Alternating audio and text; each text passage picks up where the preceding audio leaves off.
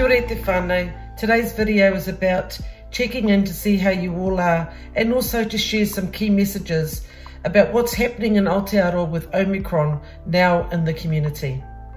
Ko te manoko nui e ora ana koutou. I hope you're all keeping well and looking after one another.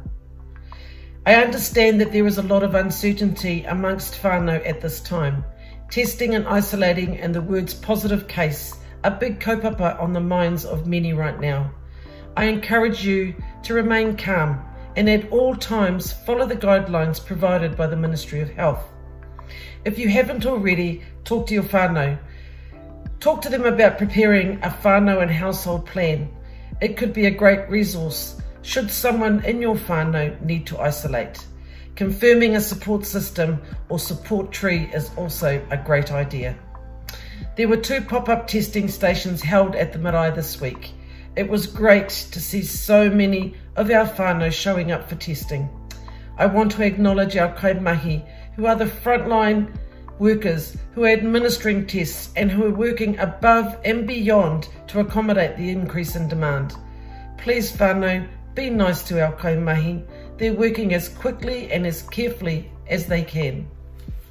According to the Ministry of Health, it is strongly recommended that you isolate at home if you have symptoms, that you get tested if you have symptoms, that you stay at home while you wait for your results, and that you wear a mask when you're out in public. The Tamaki Vaccination Centre in Glen Innes remains open and is taking walk-ins, including our tamariki 5 years and older. Whānau, we will get through this, but it is important that you are aware and that you are prepared. And remember, manaakitanga goes a long way.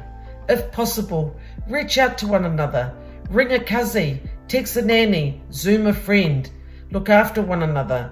Tiaki ngā tātou i a tātou. Nā manaakitanga nui kia koutou katoa. Kia ora.